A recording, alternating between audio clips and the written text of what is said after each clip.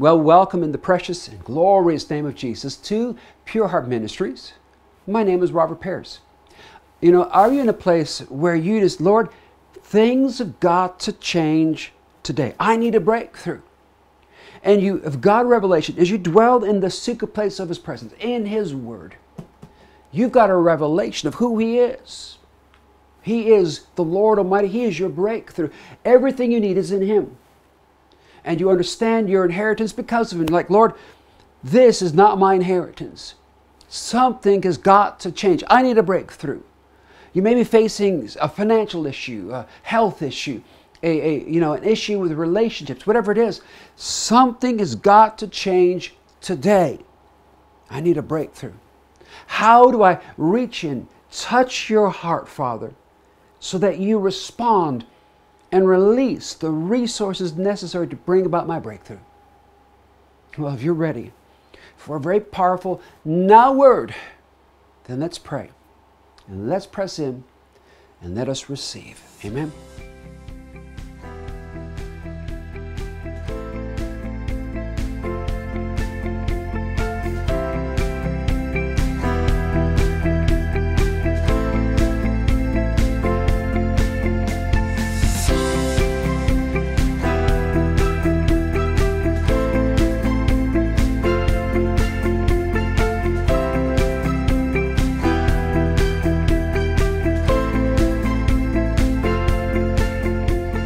Father, we come in that name that is above all names, the name of Jesus. And I thank you that we would have eyes to see, ears to hear, and Father, a hearing heart.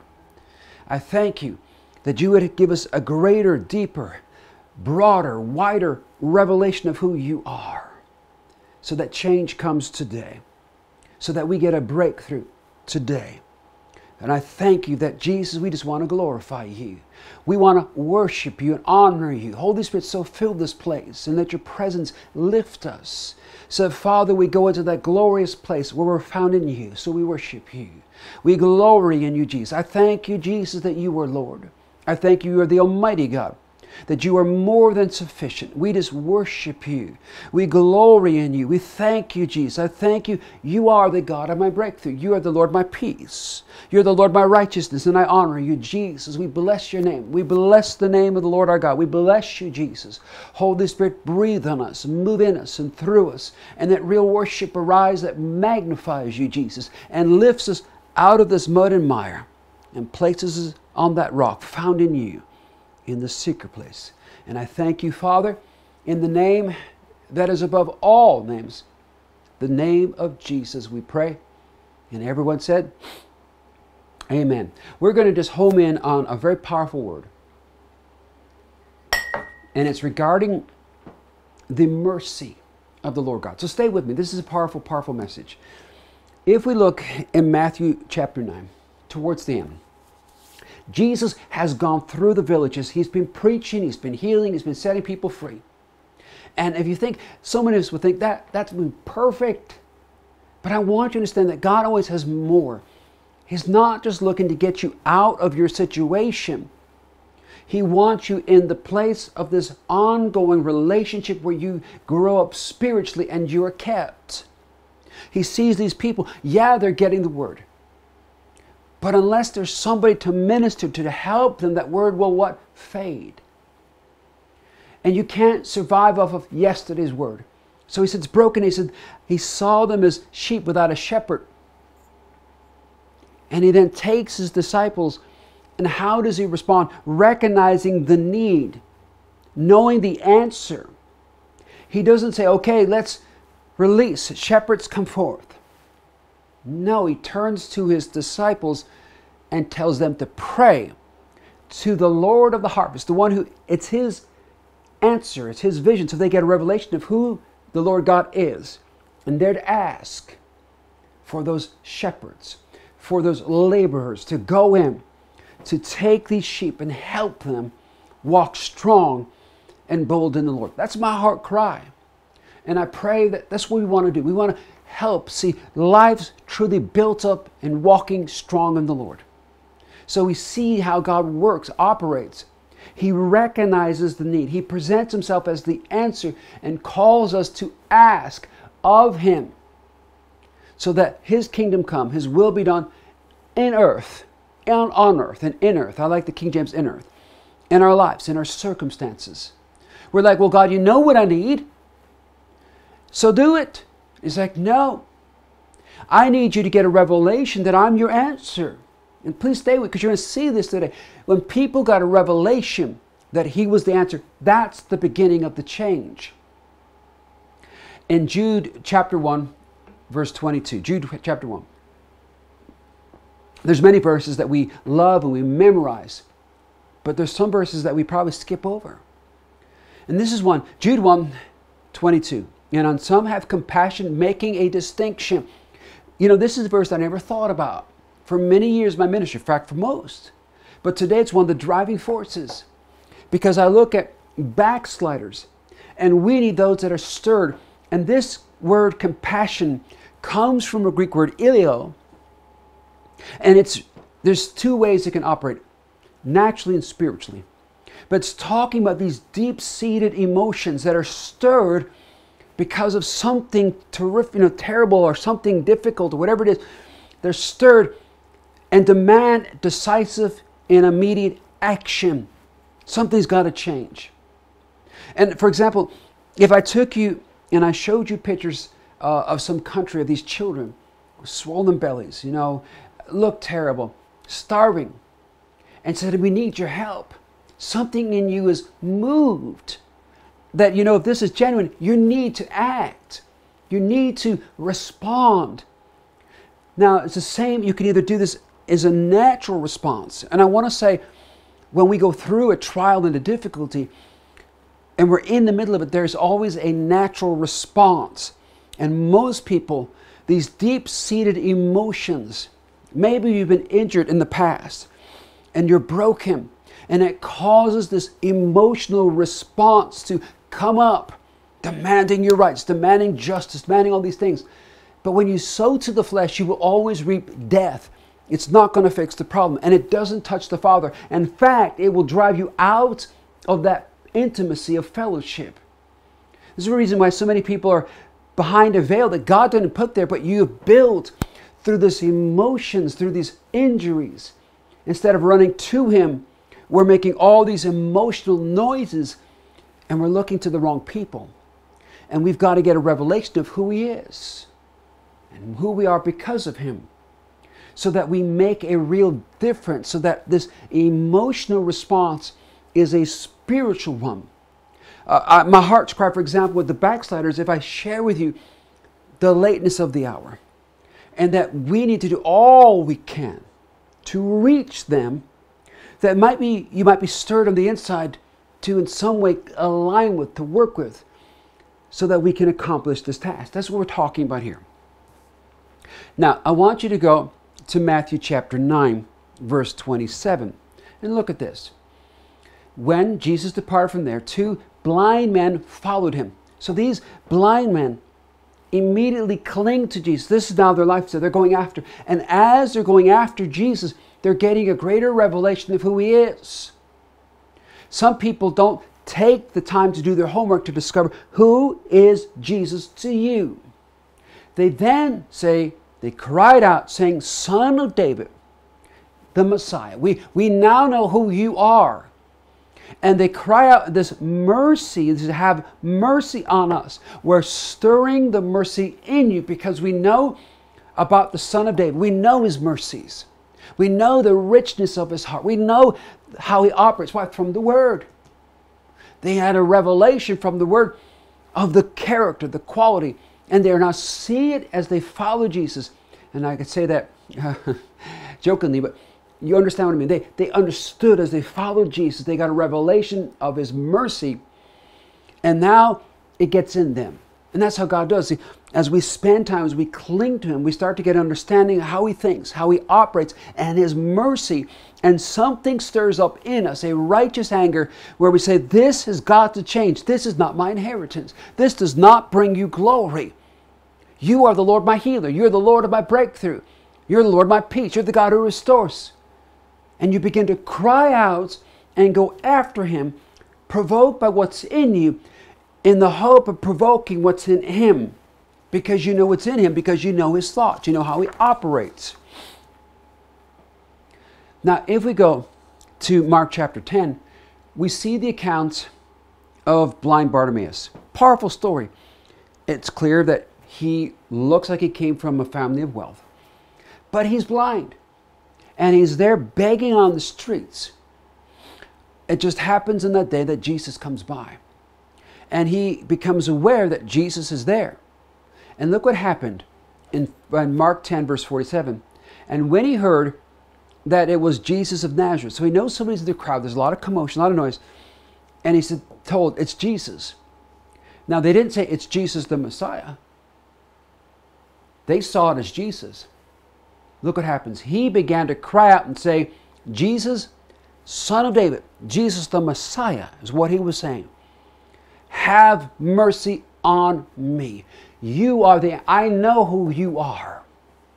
And I know that you are my answer. I know that you are the God of my breakthrough. See, many people say we pray, but we don't. Our prayers are weak and feeble because we don't cling and understand you are my answer. And that's what this story tells us, because they come and begin to rebuke him. You need to be quiet. And when you make a stand for the things of God, you're going to find the enemy, the world, and your flesh are going to do everything to rebuke and silence you and give you all the reasons to stop. And most quit. And you have to make a decision like he did. He cried out even louder, because this day things are going to change. You can either stay satisfied with the status quo because you don't want to break the decorum, or you make a determination that this day things change. I'm going on. And when he hears then that the Messiah turns and says, come, tell him to come. This man took his robe, which was his license, or whatever you want to call it, to beg, throws it away, because he said, this day I'm not going back. How many of you go into your prayer chamber and throw off some things and say, this day it ends? This day things change. Oh, we're like, well, I'm hoping, maybe. See, it may not change physically to the eye, but you know spiritually it's changed. You've got the breakthrough. Never leave. First of all, never pray until you've entered the zone where you're in the glory, where you're in his presence. Most of us pray, and in reality, we haven't even entered the place of prayer. We're still earthly. We're still, praying naturally. We haven't even begun to touch the Father's heart. Our prayers are bouncing off the roof because we don't know how to pray. Press in. We don't know how to worship and get into his presence till he becomes everything and you're consumed in him. You've got to get to the place where we're praying, where we're consumed. He is everything. He's what I see, not my problem. Most of us, we come with our prayer list and all we see is the problem, and it overwhelms us. It's broken us. And, oh God, I need you to do this. And we're worshiping and honoring the problem. Begin to praise him. Begin to worship. Begin to cry out. Begin to lock in, because you understand, I know who you are. You are the Son of David. You are the Lord my God. You are my answer, my salvation, my hope. You got that on your tongue. So that the first thing, it's all about him. How many people, you got a guest that comes over and they need something. They don't take time to, hey, how are you doing? What's going on? They just come and turn, I need this. If your parents, sometimes your kids, I need this, take it and gone. And you're like, wow, you are more than able to give him, but it breaks your heart that they didn't take any time to connect, to go deeper, because there was more. We want to give more. And you're going to find in the presence of God, he has so much more that he wants to give you, not just the breakthrough, but we're just, give me this. And he says, come to my presence. And you're going to find that 90% of the answer is found there. We're focused always on the 10. If you do this. And he said, if you just would come in my presence, you would be lifted so that you never go back there. So that it changes this day. I'm just giving you a bandage. Otherwise, And I don't want to do that. That's not how I operate. God doesn't come and just put bandages on. He wants to deliver, set you free, and bring you into something where you're spiritually prospering and blessed. And everything changes. Let me show you an example. If you look in the tribulation period, we're told that the Jewish people will be reduced to a third, a remnant. Think about that. It's horrific. It's going to be a terrible time on earth. And they're right there at the end. They're hiding. And they're facing annihilation right towards the end of the tribulation period. And what happens? Jesus comes to them. But I want you to see how it works. Zechariah 12, verses 10 and 11, we get the revelation. The Lord God says, I will pour on the house of David, on the inhabitants of Jerusalem, the spirit of grace and supplication. Then they will look on me, whom they pierced. All of a sudden, the spiritual climate changes. That they begin to be moved as they begin to pray. And they begin to see Him. They begin to press in. They're all self-preserving. They're all concerned about their lives. But something lifts them out of that where now they see Him. He's never failed them and they didn't see it. God's never failed you. But we never press in, and so we walk with great loss and brokenness. And He's broken there because of the mercy. Saying, I so desire to reach and lift you, but you won't look at me. You won't come and draw near me. Then, as this Spirit of grace that causes them to cry out, where they start to begin to see Him, know who He is. We're told, yes, they will mourn for Him as one mourns for his only son, and grieve for him as one grieves for a firstborn. They will then ask Him, who did that to you? They see the nail-pierced hand. Who did that? Something breaks them. And that has to happen because this mercy so marks you, compels you, that this changes your trajectory, your life forever. That's how this mercy should work. It brings you to a decisive, immediate action that changes the direction of your life. And it so now connects you that you're in alignment with heaven and causes heaven to move, because God always responded with an immediate and decisive action when these people got a hold of, here's my heart, here's what I want for you. And it's so good. You're asking for this and I want to give you this. Ask for it. Would you come into my presence, be changed and transformed, and let me give this to you.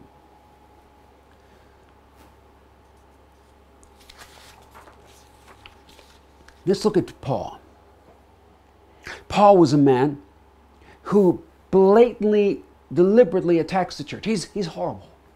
If he lived today, I mean, he would be one of the worst persecutors of the church that we could think of. And he's doing it all believing he is serving the Lord. He says in 1 Timothy chapter 1, where he's talking to his spiritual son. 1 Timothy chapter 1, verse 13. Although I was formerly a blasphemer, a persecutor, and an insolent man, but I obtained mercy because I did it ignorantly, unbelief. How did this happen? How did he come from this place where he did not qualify? You and I would have completely disqualified him. If we were asked by the Lord, should I show mercy? Absolutely not. Judge him, let the fire fall. Because we don't see what he sees. And we don't have the depth of this mercy and understanding. And a lot of time we're being attacked by people and we see outwardly all their evil, all their mistakes and the injuries they've caused us. But we don't see them as God does. We don't see that person that God wants to pull out of them. Oh, God would give us eyes to see our children, our loved ones, our neighbors, our friends, our family, through your eyes, what you want to pull out of them. And you've placed us in a position that we might provoke this mercy, that it might reach them somehow, some way, and move on them. Go to Acts 9. So we're looking at Paul, and how he's on his way to Damascus. He's almost made it. He's not going there to do good things. He's there to injure the church. So bad that Jesus had to step in. Acts 9, 5, and 6. And he, being Paul, said, who are you, Lord? And the Lord says, I am Jesus, whom you are persecuting. It is hard for you to kick against the goads. So he, trembling and astonished, said, Lord, what do you want me to do? He suddenly stands there completely broken. He suddenly realizes what he has really done. The zealousness, the persecution that he thought was doing for the Lord, it was all him.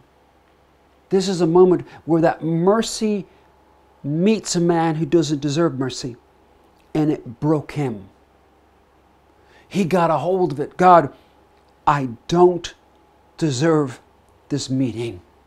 I can imagine everything in him wants to get out. God, I'm so broken because I realize you have met me in mercy that I didn't deserve. At a critical moment, because you saved me, because God only knows what I would have done had I continued on the journey and maybe gone beyond that mark, that my life would have been forever lost. Some of you are praying for your children. What if they've gone to that place where they're gone too far? Would you get a hold of this mercy? That God, you would have a divine appointment to knock them off their horse at the right time. But they need to get revelation of mercy. And may they see it in us. The power of this mercy to break you, to change you, so that the trajectory of your life is forever different. That you have a different nature. You've been tenderized. Your words are different. Your house, you clean it out. I'm not that person. This day, everything changes. Romans 10. I want you to see that he sees Jesus, gets a revelation of who Jesus is, and he calls him Lord. And this is important because look at this. Romans 10 verse 8 and 9. Romans 10 verse 8 and 9. But what does it say? The word is near you, in your mouth and in your heart. That if you confess with your mouth and believe in your heart that God has raised him from the dead, you will be saved. In that moment, all the stuff that he had heard about Jesus, had blasphemed, mocked, suddenly is cutting so deep in him. And he understands he died for me. He understands, with great depth, the judgment due him. He probably understood more than most of us. How he deserved judgment and everything else, and he is absolutely broken. And he gets such a revelation of this mercy and grace and the honor of calling him Lord. Because suddenly he met with the Lord. And I pray that whatever you're going through, that we meet with the Lord with such a surrender and yielding that he can correct you. You may be right in a lot of what you're saying, but the way you do it, parts of how we act can be wrong. And in the secret place of his presence, we need to be so broken by him, by that mercy, that out of that mercy we now begin to move and we now walk in a harmony with his mercy. Some people, you've been attacked by people who have treated you badly, horrifically, and you are right and they're wrong.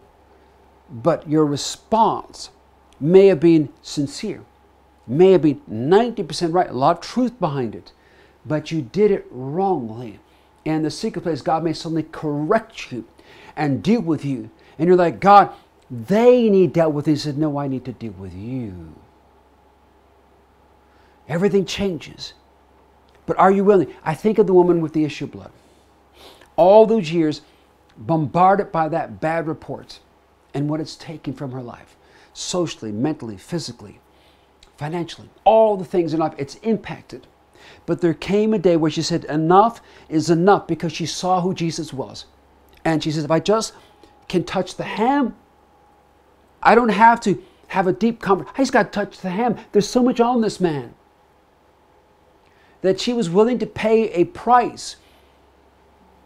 Even it meant going to jail and being kicked out because she's going in a crowd that she's not allowed to. Because if I just touch. She kept saying to herself, see, in her mind, she was no longer focused on her problem and all the bad reports. She's focused on him. And she refused to quit. I think the crowd disappeared. And I found there's a place we get into prayer where everything disappears and He is now everything. And you're just, how can I connect? How do I meet you? How do I get to this? This is what I need. The problem fades, the situation, but in it, God brings a correction. God adjusts things, and you're okay with that. Even if you look the fool, even if, God, it looks like I'm losing the battle here. He says, no, you're winning the war. John 6, verse 44. Jesus said, no one can come to me unless the Father who sent me draws him. And I will raise him up on the last day. I want to tell you this. You can't make God do anything He doesn't want to do. But He's drawing you in His mercy. He's opening your eyes in His mercy. We need eyes opened so that in the secret place of His presence, we are reading this as a living revelation of Jesus. Every word spoken into our spirit. Every word bringing a deeper understanding of Him, of the way He works, His thoughts. Beginning to align our lives. It's a partnership we are partakers with. As a working together with Him in the secret place. We are being so intertwined together. My thoughts intertwined.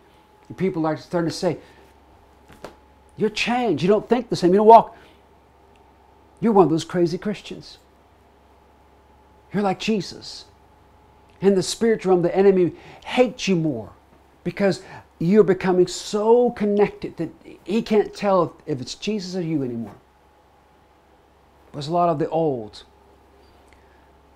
I want to point this out. So this word draw, He will draw us. In the Greek, it means to draw with an inward power or leading. And do you feel that? See, when you're in that trial, the mercy of God in your spirit should stir you to stand, but it will always drive you to Jesus. Do you understand what I'm saying? The flesh emotions will drive you to respond to get justice on the earth and attack the people, the situation, to do damage and injury, to make yourself heard. But the mercy of your spirit man rises up and stirs you up to go after Jesus because He's your answer. In the book of Galatians, we're told the flesh and the spirit are in a battle together. Which voice are you going to listen to? Which one are you going to feed? Typically, we feed the wrong one. We wake up, we have a bad day, and we flow with the natural, emotional man instead of crucifying him and making the quality decision, because it's not easy. We have to learn a new discipline in our lives to go this way. It's not something overnight. You are changed right there and then. Something in you changed. But you're going to make a decision every single day. I'm going after Him. Until this becomes your nature, your way of walking. And when you're there, you say, okay, I'm going to take you deeper. You're always finding always deeper waters for you. So that you emanate. You carry that presence. It lingers. It drips from you. And the bigger vision that God's putting in you to pull out of you. Are you with me? Some of you God are trying to bring this breakthrough because He's got a bigger vision. Some people He wants to launch into ministry. There are things that are standing in your way, hindering you. And the real problem is you. He's got to kill you. He's got to get rid of the emotional man or woman crucified in the secret place and teach you how to be stirred by the emotions of the spirit man so that you become decisive and immediate. You go after because you know you're God and you know how to respond to the enemy correctly, unmoved.